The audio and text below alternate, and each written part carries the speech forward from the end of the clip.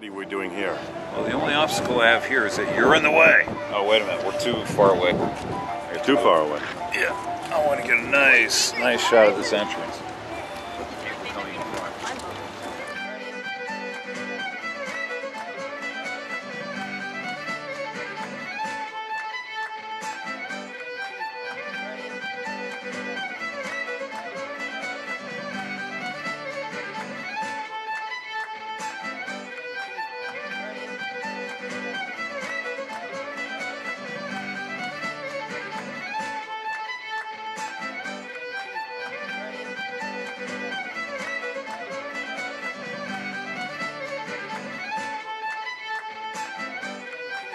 I like being in the field, as you know, and I like doing post-production. All right, let's see what we got. Oh, white balance on that guy's shirt.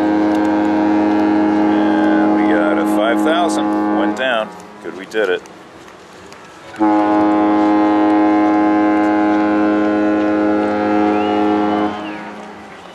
Okay, here we go.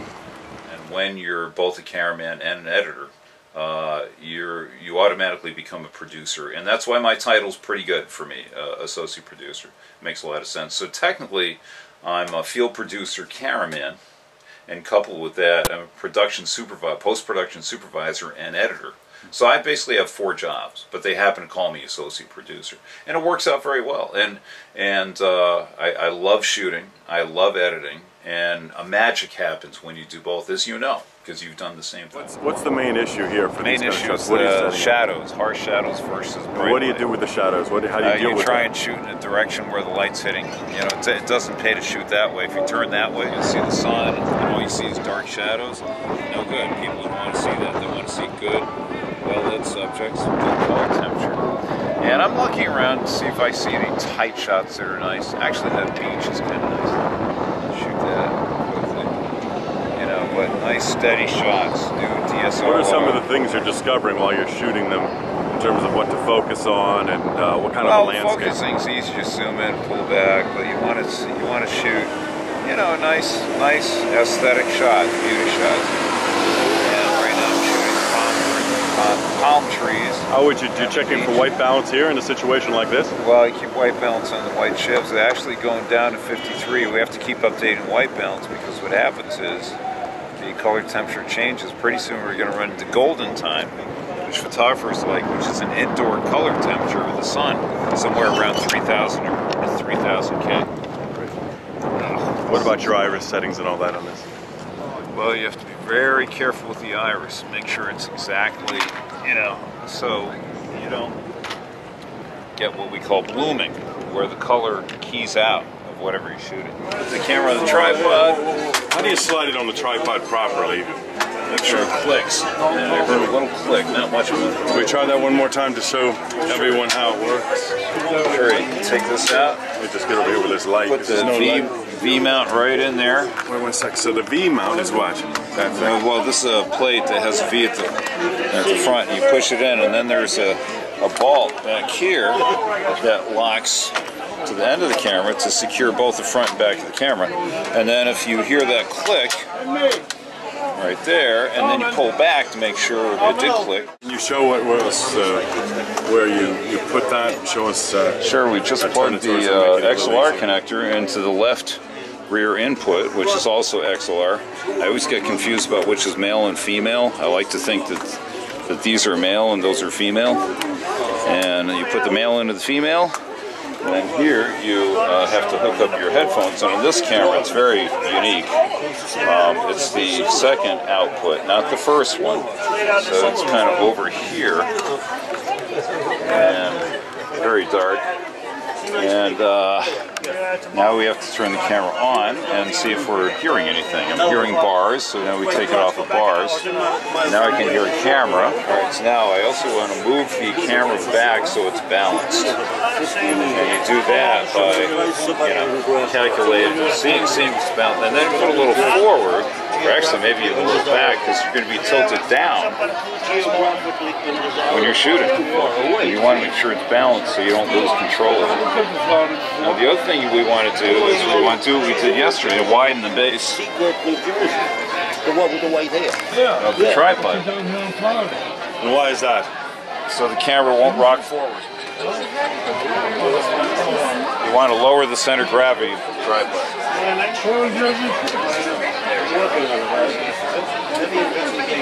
Otherwise, the camera could rock forward as I'm shooting. I mean, I'll save it, but this is less likely to fall forward or move. And yesterday, I actually did have that problem.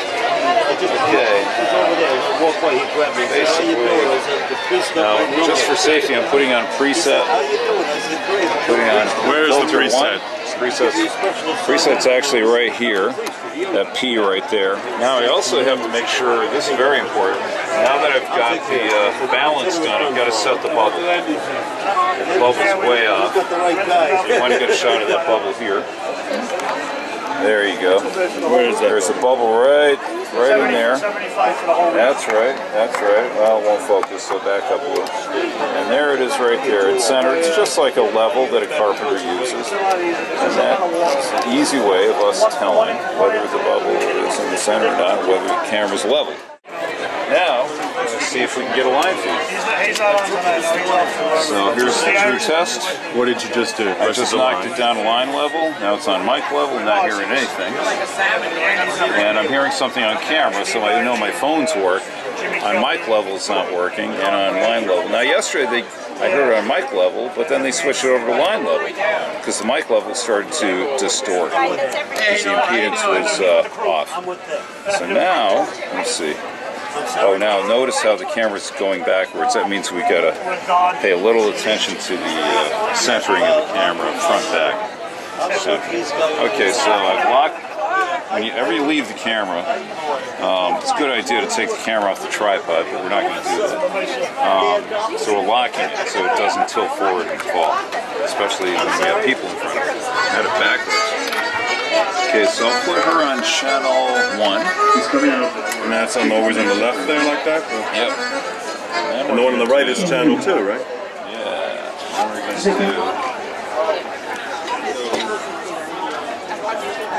do this one. When you shoot, when you set up camera and there's one thing missing like audio, your line feed isn't there or whatever, and then your secondary audio is there. What happens? What is not there? Well, if the line feed doesn't work, it's very disappointing, and it's out of my control. The backup is you always use camera mic, but it's a little echoey. That's the problem.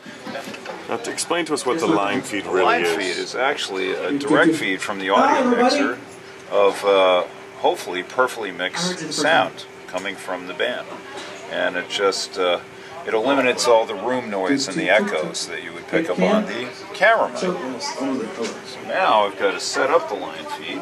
Personally, as a cameraman, I don't like to go down there and shine a light in people's faces. I think it's annoying. So I'll put the gain all the way up to 18 dBs, and occasionally, sometimes, if I feel like, if I feel, you know, in my gut that it's really not going to bother people, I put the light on a little with the 18 dB or 9 dB gain. I even, you know, shot some audience today. I didn't go down because there was a big gap, you know, where empty seats, so it probably wouldn't look that great. But we got some good stuff earlier in the week to shoot. How many hours did you shoot in the cruise versus how much is actually going to be used finally? What's that ratio? Somewhere around 7.5, 8 hours. Of footage. Yeah, and so she's going to end up using 14 minutes once she edits it. How does that fit in terms of ratio compared to other ratios on other projects? Do you think it's necessary for Well, I really conserved. I mean, other trips, other cruises, I've shot more. You know, I've shot like 18 to 20, and she gets really upset. You know, people don't like to go through reams and reams of footage. But she does. She doesn't like it. But no, but I mean, she does her research, but she's under so much pressure.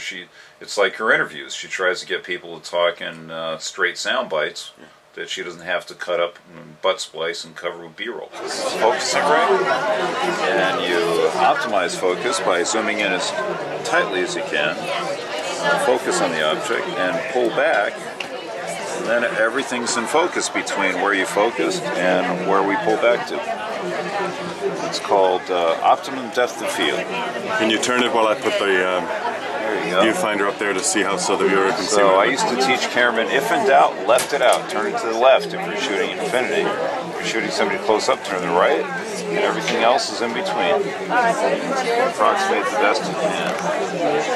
Alright, it's going to do a white balance on that drum. 1, 2, 3, 2, 6. A little more. 1, 2, 1, 2, 2, 2, 2. This preset's not going to do it. Wireless. White. 1, 2, 2. White next one. 2, 2, 2, 2, 2. What would you say your it's not white balancing, and that's important. Yeah, it's not white balancing. Why is that? Temperature's too low. Temperature's too low? Yep. 1, 2. I need a little more of this mic still. Shoot at 3200K, which is preset. Whatever the audience sees, the TV audience is going to see. That's the best I can do. What's the biggest mistake a cameraman could ever make in general? Is there, and then the next biggest? Let reporters anchor people, push them around. That's one of the mistakes I'm almost about to make. Now the show's just finished, and you know we have to coil up cables and break down. But in order to do that, the first rule is take the camera off the tripod. Okay, put it on the floor. Why is that? Because it can't fall from the floor. It can always fall from the tripod. Sometimes the legs give out. Sometimes people knock the tripods over. One time I was outdoors and a truck drove by and the wind sucked the tripod and made it fall down a hill and it broke. So, the camera broke. So we don't want to do that. But anyhow, now, we also want to coil up this cable. Now you got to work out the kinks. So you kind of throw it down the stairs. After all the audience is gone, you don't want to hit anybody with one of those XLR connectors. That could be a weapon. And so the kinks are basically out, okay? And you make a loop about that big, and you go either side, back and forth like that. And when you feel the kink, make it have a tendency to go a certain way, and you throw the cable out again, and you go over under like that, over under, over under. I used to actually do this for the guiding light. I was a professional cable coiler, or what they call a utility technician, so that's where I learned that. And then you put the XLR into itself, and lo and behold, you have a nice, neat XLR cable coiled up. And we take that back. Now this XLR cable is coming out of the audio mixer. We're going to leave here, so we don't have to crawl over people. We'll put it back in the next day unnecessarily, and nobody's going to steal the cable. And if they do, who cares? We got plenty more. So put this down. Now we have to break the tripod. Now here's the #1 rule of breaking the tripod down. You put it in an area where you have plenty of space. Okay, and you unlock the brakes like so on all three legs and push it down. Now you'll notice this is a very wide base, but it's too wide really to fold up the tripod properly. So we loosen up these brakes right here and we collapse them, and then we tighten them again, and then we turn the tripod upside down. Oh, first we have to put these brakes on, sorry about that.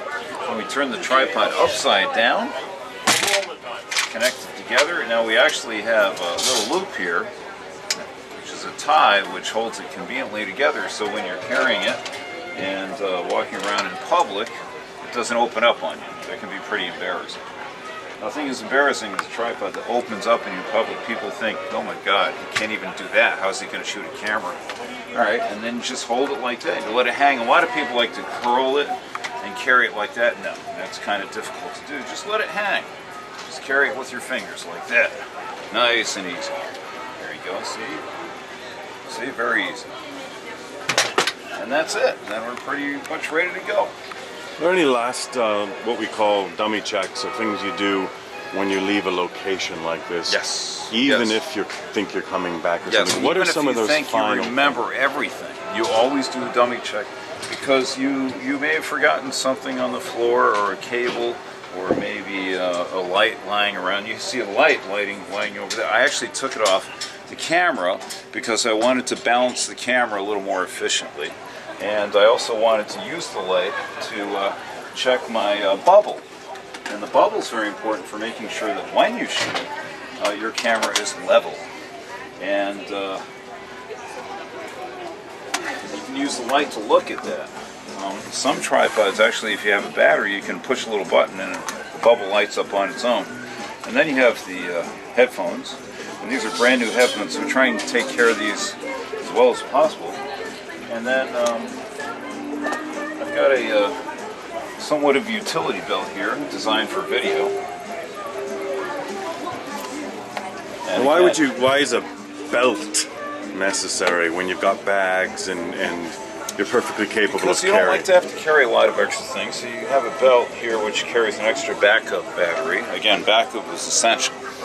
And that can back up either the battery on the camera or the battery on the light. So now you have double backup in a sense. Very efficient. What are some of the hardships of being on a cruise gig like this in terms of shooting, and what's, you know? Working with talent that doesn't understand technical and thinks they know. They tell you what to do and you can't do it. That, you shoot down there, you'll see that that drum is so yellow that the camera will not white balance on the color temperature that low.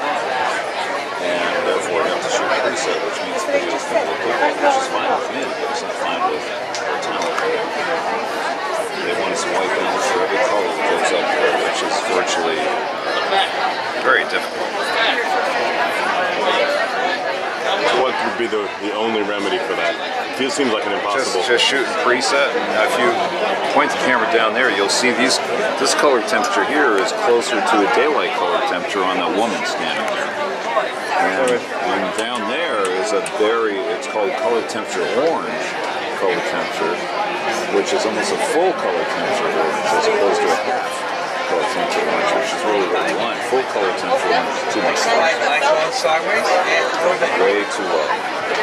So I would estimate if we could get a white balance on that, it would be 1,000 degrees Kelvin. How do you deal with the audio in a situation where you have a lot of loud audio about 20 feet away? Well, these mics are very directional, so you got to point them at the mouth, but if you do, you're fine. These are designed for interviewing people in the loud city. Let's go to the interviews. We shot the interviews. How would you phrase the questions as a videographer, producer, interviewer? How would you? It depends. I'd have to know specifically what we're talking about. But the point is, I would use my skills as an interviewer, and you have even better skills than myself to draw it out. Right. How? By asking questions so I get the right answer. So how would you phrase it? I mean, you've been doing this for a long, long time when you have to cover for George Whipple or whatever when he's not there, and you've got to get some answers. You've got to know something, and you've got to dig for information when necessary. Well, it's very difficult when you're doing the red carpets because you're doing so many things. You're fighting for position.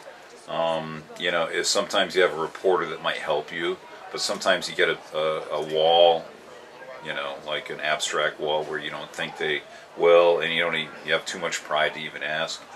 So then you ask for PR person, or at least you get hold of some kind of press release, so you have a foothold, a small toehold on what's going on.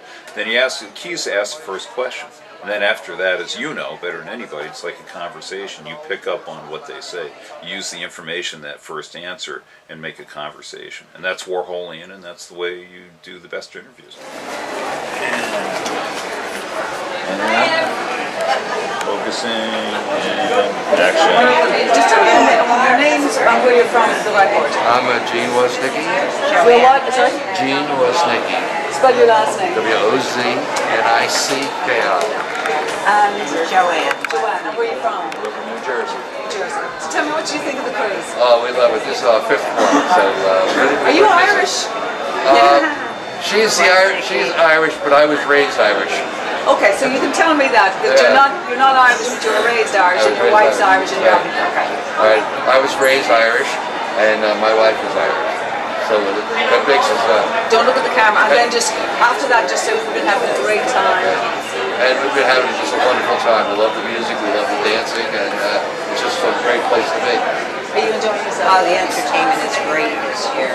Really having a good time. When you're shooting the interviews, not setup interviews, but the short interviews that you were shooting, you shot over Trish's right shoulder, correct? Well, is that your choice or her choice? Is that all you always go over right shoulder? No, because the next one we try and shoot over the left shoulder. You want to get people looking different ways.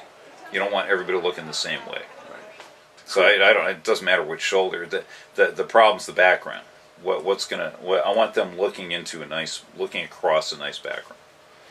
And how does Trish work with it? Do you have to move Trish further away sometimes to achieve? I got to sometimes move her closer so that when I get an occasional two-shot, because she likes the B-roll shot of where she may be talking a little, although you don't see her mouth, and then the other one's listening. So she could use that as an introductory shot, because we didn't have any time for me to shoot two shots or B-roll or what we call noddies, where she's nodding her head, reverse position.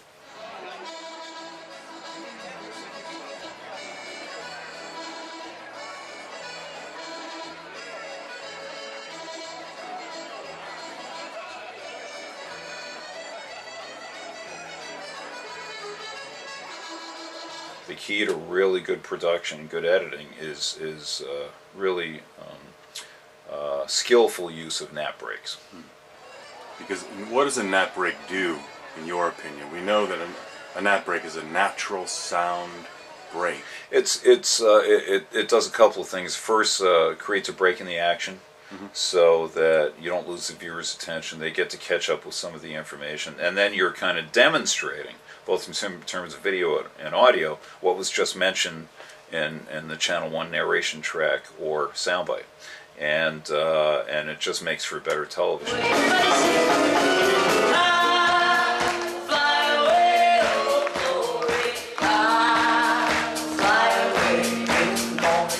Television is a visual medium. It's also an auditory medium, so you want to see and hear what the writer or the person being interviewed just expressed or talked about. That was how catching him the while you're alone, your boy.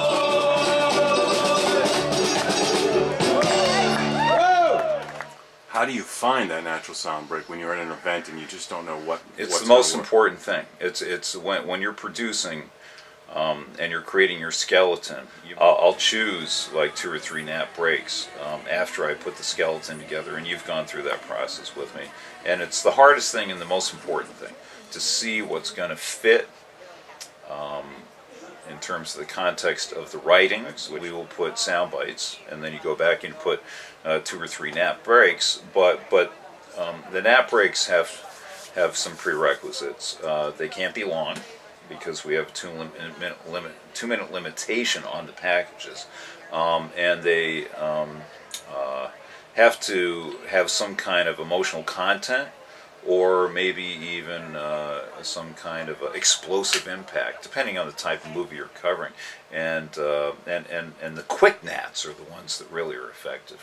What's a quick nap break? A quick nap break might be a very quick explosion.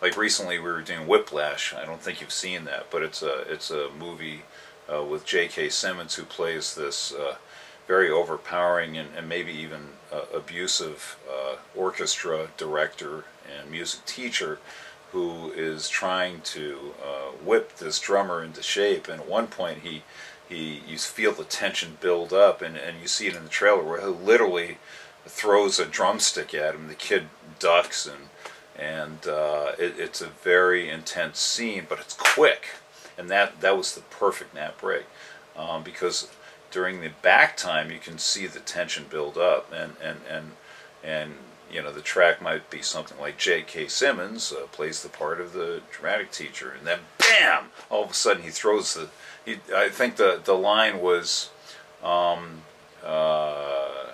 that what was your pace too quick or too slow? He goes, I don't know, and then he throws the thing at him. So it's quick, and it's comprehensive. That's a good word for nap break. Something that's comprehensive, where you see kind of like a quick, complete scene.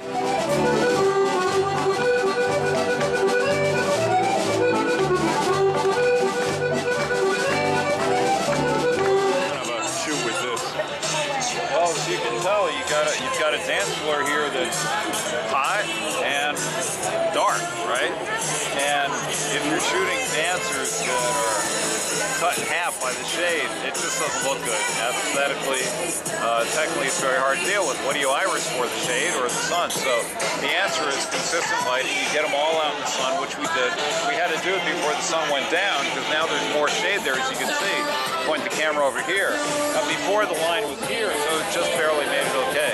And then of course you go in here, and up here you've got totally in the shade, so that's why we're lighting it with the HMI light. We could have even used the second HMI light, and that would have made a difference. But it was fine, you know, so you iris up a little, but you don't, or open iris a little, but the good news is you don't have to open iris so far that the background's totally washed out.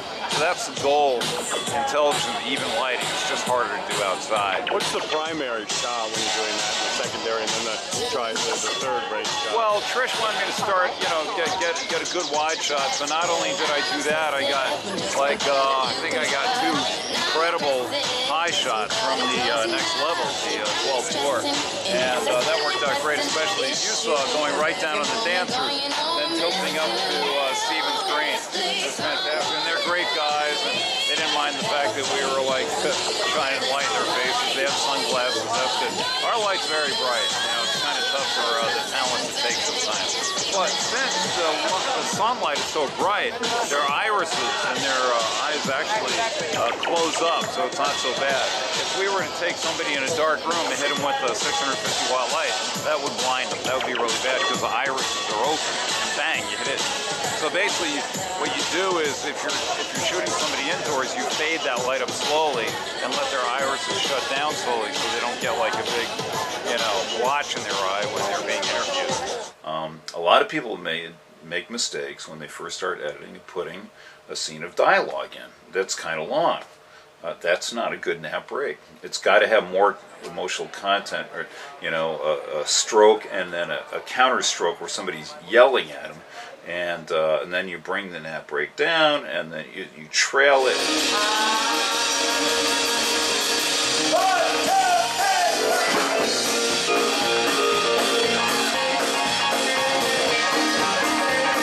And then you maybe underneath the next track, you see that person's reaction, but it's got to be quick. It's got to have pace. It's got to be a length that will add emotional content or some kind of impact, but maintain the pace of the package.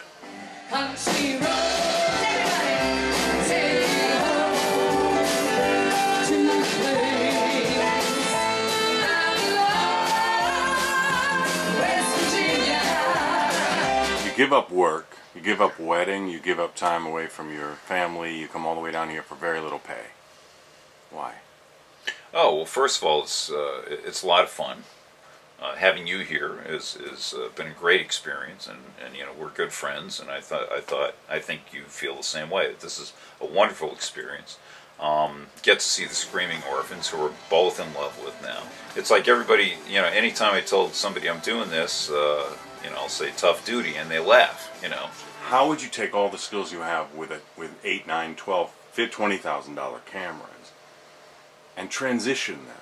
All the what? Transition all your the skills. All the skills you've been talking about. And oh, all you the have to read. No. Yeah, you have. I had to not easy. I had to relearn how to shoot to complement the DSLR look. In other words, I had to stop zooming. I was a zoom freak. I used to start tight, pull back, because we always camera edited. So if you camera edit, you start tight, pull back. Guess what? You're not going to have a jump cut because you always start tight, pull back. Well, I had to break that habit. It took me years, and then I finally got it when my editor sat me down, and I noticed that I'd hold for 2.5 seconds and pull back. 2.5 seconds, pull back. And editors don't like that. They want a static shot for 15 seconds at least. So you have to relearn. Now that I've kind of conquered a camera with complementing DSLR, so I'm a little step closer to learning DSLR. Should be a little easier for me, but I got to learn the technical aspects of the camera. I have to understand ISO. A lot to learn there. And they actually have their own version of white balance. Got to learn that. I have to learn histograms. They got that stuff. It's totally different. So I get a lot to learn. What's the most important thing to have backups of when you're on Camera that you're shooting. It's great to keep it right here. Something goes down. Shooting a Jewish wedding underneath the chuppah, camera goes down, bang, you're back up in 7 seconds. So it gives you a nice, it rarely happens, maybe once every 5 years, but it gives you a nice feeling of comfort that you have a backup. What's after that? Next after that? Batteries. Batteries, I always have plenty of batteries. I Cables? just carry a backup battery right here. Alright, that's a backup battery. And Does the backup have to be as good as the primary? It doesn't hurt. It's an investment. Excuse me. Looking forward to this? Yeah, Andy's great. Yes or no, Candy? Thank you. I'll grab it. Just going straight back, thank you. Just had to add a little extra there. Well, why is the wire hooked under the seats like that? So people can trip over. I'm a guy that grew up shooting real cameras with real lenses. And this, for example, doesn't have a real lens. You know, it's all autofocus and all that stuff. And you've done nice work with it. I've seen it. And that's great. But sometimes you need control. You need to do a rack focus. You can't do that with these cameras. Unless you pre-program it, touch this and that. But it takes too long. You know, DSLR cameras, you can't shoot a documentary of a day that's constantly moving with a DSLR camera. You don't have that time unless you have at least 3. You need at least 3 to do away.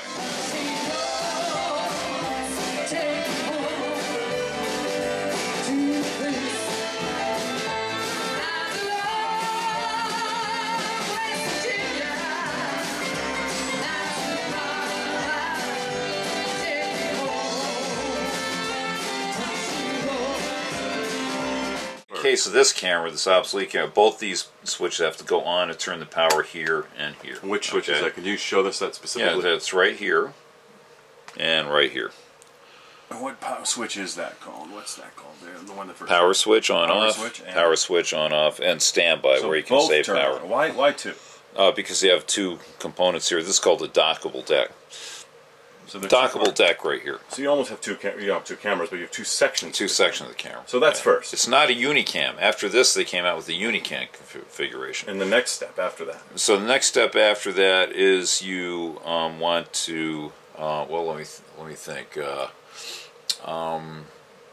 If you're going handheld, put the camera on your shoulder, and you want to see the image, and basically set your focus. And where's and also make sure your back focus is good. When you say set the focus, could you give a quick demonstration? Yeah, if in doubt, left it out. If you're shooting something close up, you turn it more towards the right. When you say if it's mid-range, it's somewhere in between. If in doubt, left it out is to remind you that infinity is to the left. Right. Okay, so if I'm shooting something far away, like we were shooting on the boat today, I always go far away, and that's your fine focus. But make sure the back focus is good by zooming all the way back, and you should see a clear picture. If you think it's soft, then you need to get out a swirl chart and set the back focus. Very important, because if you don't, anytime you zoom back, you get a soft image. And your fine focusing is going to be more difficult. You have shallower depth of field to work with. What's up? This right. Oh, by the way, this right here is your auto iris button. So you want to turn that on manual, so you can ride your iris manually. That lets the light into the lens. Can you display that auto iris button? Sure, that's right here. That's right here. Now you can use auto iris as a second opinion. But usually auto irises ride a little hot, so you really want to ride it manually. And what should it be on? Auto? No. It's auto for a second opinion, and manual for actually riding the iris manually. And you want to make sure your zebras are just a touch. If you're doing an interview, for example, shoot my face. You just want a touch of like zebra around the prominent features of the face, the chin, like my forehead juts out because I played football. The nose, you know, and the tips of the ears. You just see a little bit of zebra there, and your picture should be perfect. Could you describe what zebra is? Yeah, zebra is just like, you know, these lines inside the viewfinder that give you a guideline as to how to ride your iris. It's the hardest thing to learn. and camera work, by the way. So how do we? What's Now the first? then you also have your zoom. So you want to zoom in, zoom back, and for the most part these days I'm using the zoom a lot less. So that's right here. Over on this side, And that's, you've got, this is another important thing. Well, first, when you do your white balance, this is preset. This is A and B. Okay, and each time you change this filter, filter 2 is the cross filter with the crosshairs, filter 1 is for indoors, filter 3 is for clouds, filter 4 is for bright sun, or this could be like a cloudy, partially sunny day. And you go through the filters one more time, filter 1. Yeah, each time you change your filter, 1, 2, 3, 4, right, you have to re-white balance here on A and B is your backup. Okay, this right here, auto trace, if you really get in a bind like I did today, hit auto trace white balance and let the camera try and white balance itself. Okay, I think it works. It's hard to tell because we have the black and white viewfinder. Okay, so you're setting your white balance. I hold the white sheet up to people. Right, and that switch is right here. You push it up, and that's white. Or then you pull it down, and that's black, and then push it up again, white, and that gives the best contrast ratio, and noiseless picture possible. But what so happens? Black balance is very important. You got a white sheet up below somebody's chin. What happens when you push that down? What do you see in the viewfinder, and how do you know it when turns it's to black? In other words, you have this. That's a good point. This has to be an auto iris, and then when you go black, it turns to black. So it's white balancing on black. So you want it to black balance on black. So you want it black balance on black, white balance on white. So you have to shoot the white sheet with the lens. And what happens when you're viewing the white sheet and you haven't set it yet? What do you see? Basically, if you, as you're setting it, you'll see the white balance go into the right color temperature, and then you also see an indication of inside that says autumn AWB OK. What do you know? How do you know what the right color temperature is? What is that color temperature? Well, whatever the camera tells you, as long as it says AWB OK, you're good. Okay, and then it says ABB OK. Then you do the AWB OK. So you white balance twice to black balance once. Problem I'm having, and it's so you white balance for what it is, but the light's white balancing at 3900, 4000K around there, and usually it comes in at 3600K. It should be 3200K. So the gels are fading. So it's not really changing the normal light as much as it should. So I have to investigate that and maybe get some new gels. But key thing is white balance. Just white balance, white balance, white balance. Why is that? Can you work in the black balance in a situation like this or no? Well, you always get a black balance, but once I have the black balance, like, I'll just, to speed things up, I'll just white balance, white balance. The first time I'll do a black balance. So white, black, white. Then succeeding times, white, white, white, white. It'll be fine. And then the only other thing I want to show you is this right here. This is gain. Low, medium, high, and in this camera I am telling you I've been using gain this whole trip, especially with some of the indoor stuff. So explain what the difference is in the gains and what well, the parallel is ISO with photography. You raise the ISO to electronically lighten the picture, okay, and that's digital photography. Here it's called gain, and so you have basically 0, 9, and 18 decibels gain. It's measured in decibels, and that increases, electronically lightens the picture, but at the same time it also increases your noise in the picture. So in other words, your signal to noise ratio becomes less, which is bad. But you got to go with what you go with. Just to let you know, you also have hyper gain, and that boosts your noise level big time. It's like shooting through a screen, but you can almost see, like in the dead of night, you could shoot like mice running away from a garbage can, like I had to do one time. And you can do that with any camera, not just one this big. A lot of cameras have that feature. Yeah. Low light shot. I don't know if this one does, but yeah. Well, Sony shoots in low light quite well. Right. It doesn't mean it has hyper gain. Right. But right. it shoots in low light. Right. Right. Yeah. So back to the numbers again. Could you go a little slower with the numbers? The 1, 2, 3, 4. When would you use? Okay. So one? this is indoor light, And that's incandescent. one. That's one. 2 is if I'm shooting indoor, I want to do an aesthetic thing where you have crosshairs on spotted lights, which we don't use that often. Trish doesn't like it. This is for cloudy or not so bright days.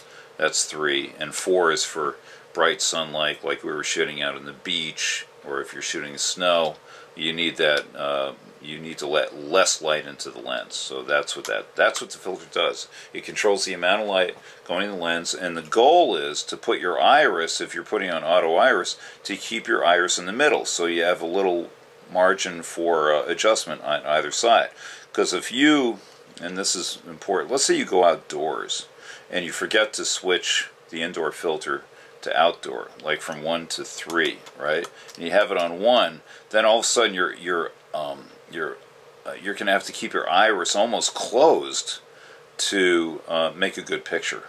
And then if you want to adjust it, you're running to the end of it. You don't want that. You want the iris to be somewhere in the middle, and that's where it's a function of filter versus amount of light coming into the lens, and that's it. So with the interviews, Robin, what was the issue here? Problem I'm having, and it's so you white balance for what it is, but the light's white balancing at 3900, 4000K around there, and usually it comes in at 3600K. It should be 3200K. So the gels are fading. So it's not really changing the normal light as much as it should. So I have to investigate that and maybe get some new gels. But key thing is white balance. Just white balance, white balance, white balance. Why is that? Can you work in the black balance in a situation like this or no? Well, you always get a black balance, but once I have the black balance, like, I'll just, to speed things up, I'll just white balance, white balance. The first time I'll do a black balance. So white, black, white. Then succeeding times, white, white, white, white. We'll be fine. They need to be a bit closer together. Yes. Okay. And look at me now. Okay. First of all, give me your names and where you're from. Debbie from Long Island. Your second name as well. Oh, sorry. Debbie Salter from Long Island, New York. Gail Salter from Long Island. Okay. How do you spell Salter? Okay, I just want to say, just wait there 1 second. Just wait there 1 second. No problem. So let's do our white balance, Robin. It's not changing the same every time, by 3900. Okay, we're good. Okay, so I'm going to just first of all ask you your name and where you're from. Whoa, what'd you do? Destroying the equipment?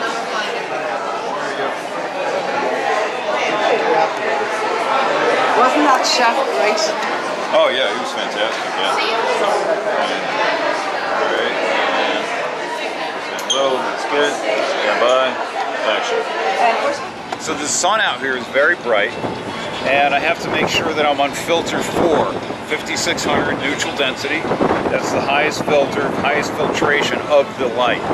And then I have to make sure I'm white balanced. So now I'm going in, and I'm white balancing on the ship. I get a reading of 7500K, and now I'm black balancing. And then I'm going to go into a 7500, probably a 7500K again.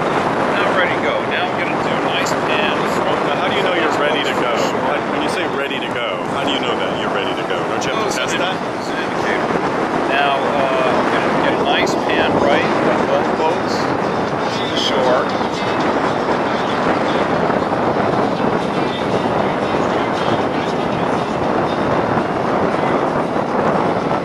Good. Oh, this is great. Now I'm going to get a shot on this side. Now I'm starting on the backwash of the boat, tight shot. Pulling back, and I'm incorporating as much of the exploring the seas as I can. And I'm going to make a pan left and show our boat with that beautiful blue sky in the background. Now I switch positions.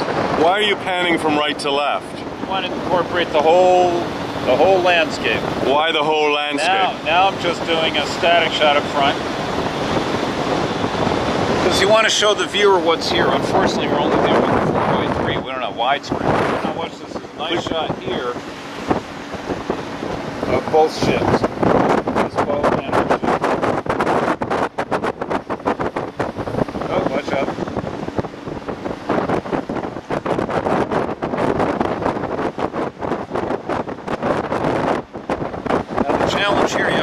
hold it absolutely steady because you're fighting the wind. The wind, as you can tell, is very steady despite the obvious. How do you achieve that? The other problem is it's very hard to get iris, right iris, in these conditions. You have to play around with the receivers to make sure it's right. So there'll be a bright sky and a dark sea, and get rain. We started in on those huts and that little tower, and I pulled back as steadily as I could, and I panned right just to show more landscape.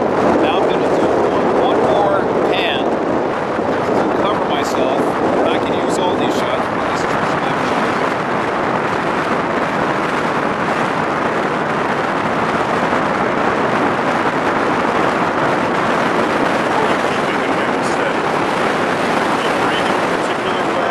I try not to breathe. That's a very good question. I don't breathe when we're talking. I try and lean against something. Now we've got a nice full shot of the boat, so we'll take advantage of that. And why would a full shot be important versus what you were doing before? Some nice shots that they actually like to use in the piece. Sometimes it takes too long to do a pan.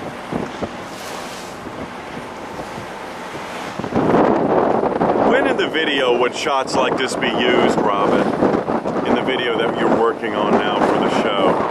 Well, I think she's going to mention the fact that we stopped off in the Bahamas and whatever the name of this island is. I don't even know. And I think they were even saying that the cruise line owns the island. Why half a pan on the approach? Because I'm not really interested in what's over here.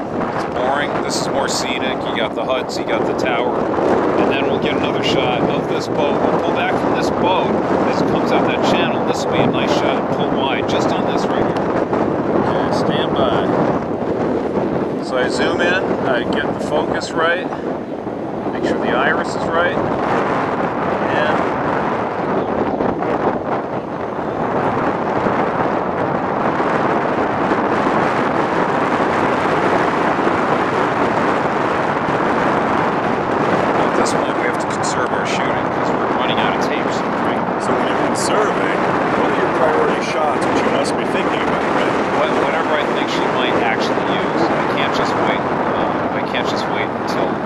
I can't just do a 10-to-1 shooting ratio. It's got to be more like, 1 and 3.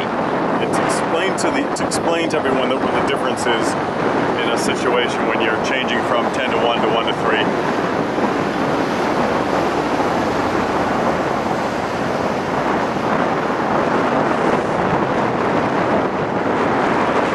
Basically, I'm just shooting. Explain the type of one. I'm shooting fewer shots because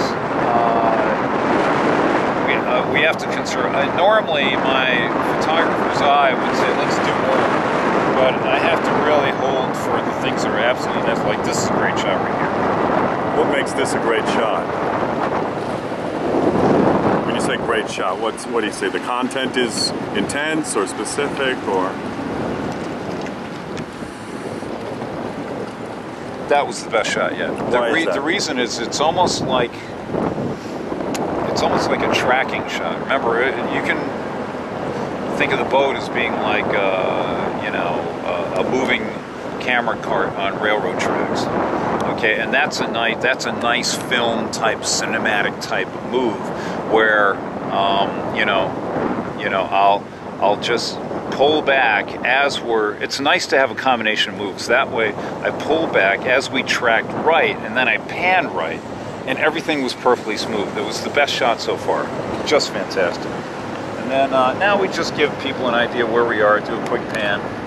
Now, while you're doing all this, has anything changed for your settings? Your white balance, anything else? Is it all the same? No, it's all the same. Why is that? Because the sun hasn't changed significantly in the sky. If it goes down lower, the color temperature of the sun changes from 7,500, 50, depends on the camera, 5,600. Let's see what the white balance is here. I'm going to try right now. I'm getting 7,000. It's the same thing, essentially. But if the sun were to go down like around sunset, just before sunset, you get what they call golden time, which actually can be below 3,000, which photographers love. It's like indoor light coming from the sun. Right, now we get another shot here. Now, aren't you shooting something darker when you're shooting the inside of the ferry?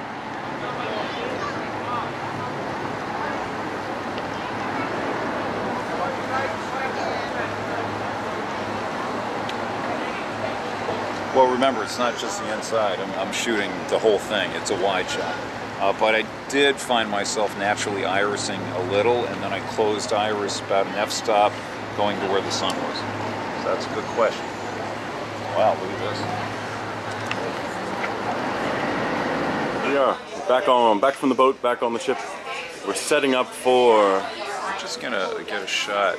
Unfortunately, it's through. We have to move some furniture because I get the right angle. Here we go. I don't want to shoot through a tinted window. It's going to change the color temperature. So how are you going to deal with this? And moving furniture, relocating the tripod. Now we've got a clear glass to shoot through. It's kind of a cool place to shoot from. why would you come up to this level in particular? Well, it's nice to get elevation. It's a rare point of view. What's the first change you're going to look for in your setting? I'm going to select a filter that's going to work, which would not be filter 4, so we're going to go filter 3. Boop. And then we're going to white balance on something out there, preferably something with some light on it. And make sure the gain's on low. Make sure I don't see any stuff there. Okay, wow, this is actually kind of bright. Maybe I will go filter 4, take that back. Let's see. If you put on auto iris, and it ends up somebody, yeah, I'll go with 4. What the hell? I could go either way, actually. There we go. Right in there. So you want to go, and what is that setting you're setting? What is that called? This is the, this is filter right here. Okay. And that's the filter wheel. Now there are 2 types of filters. There's the filter you put on the light and the filter that you set in the camera. So we're going straight down. Now so I kind of jerked it. I kind of jerked the camera a little on the way down. So now I'm just going to go back up, and I wait 5 seconds. Nice steady shot, and then tilt up for a count of 5, and hold for 5.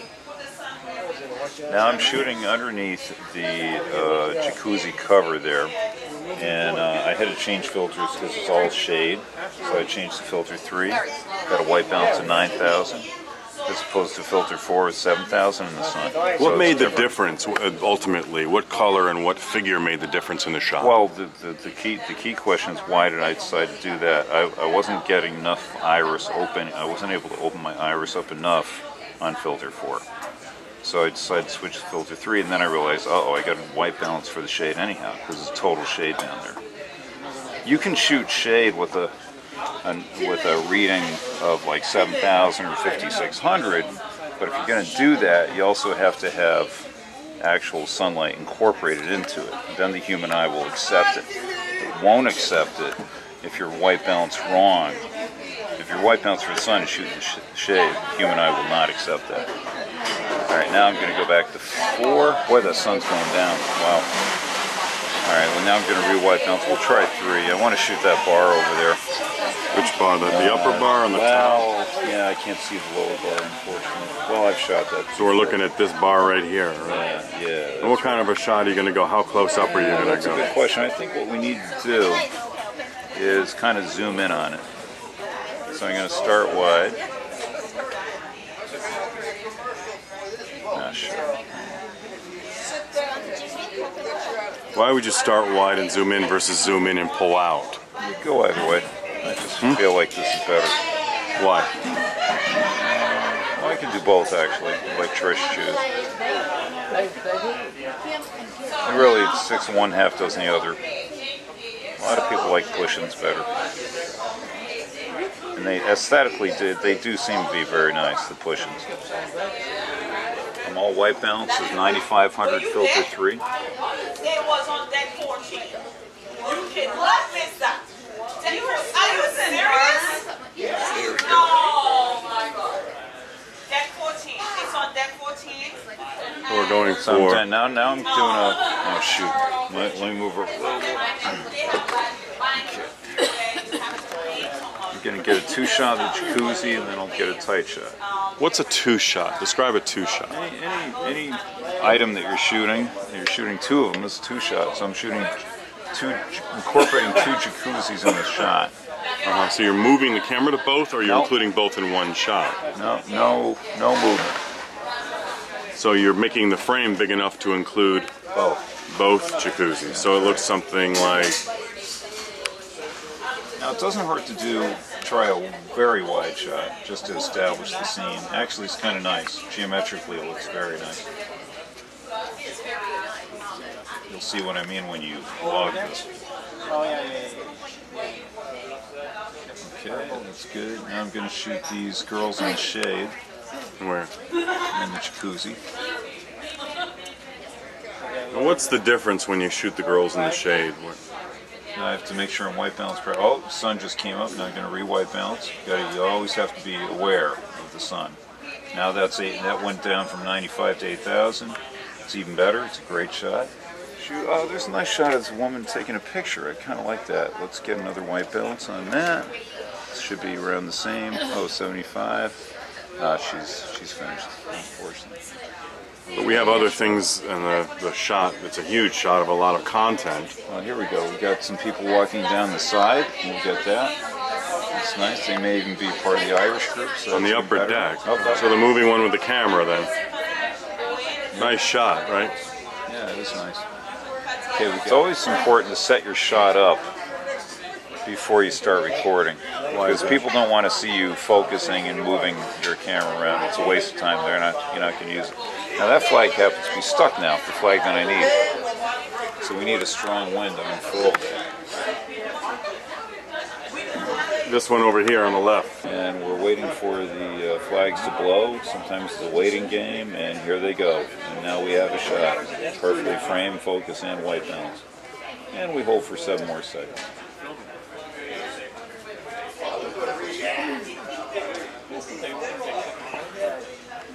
Got it. So when you're scanning your sector like this, what kinds of shots are you looking for? Looking for whatever attracts my eye, which hopefully will be the same as what attracts the viewer's eye. And what kinds of shots would attract, in your opinion, when you're looking at such a broad anything that's base? Aesthetically nice looking, anything that informs our story.